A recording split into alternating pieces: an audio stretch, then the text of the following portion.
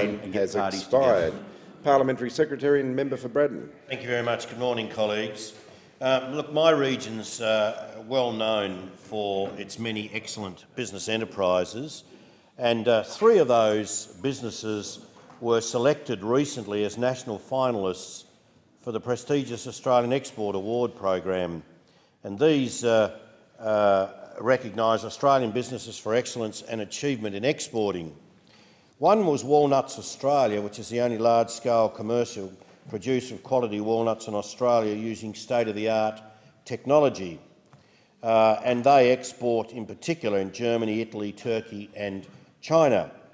The second was Australian Quality Honey, which is a family business established in 1955 specialising in Tarkine leatherwood honey sold under the Blue Hills label, exporting again to Japan, the UK, Indonesia and Saudi Arabia.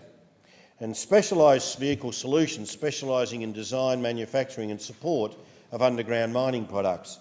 And I was very, very pleased that only the other evening the Forth-based Walnuts Australia was named the Emerging Exporter of the Year in Australia at the 50th Australian Export Awards ceremony in Canberra. Congratulations to all those finalists and particularly the winner of the Australian Award, the Forth-based Walnuts Australia. So well done, everybody.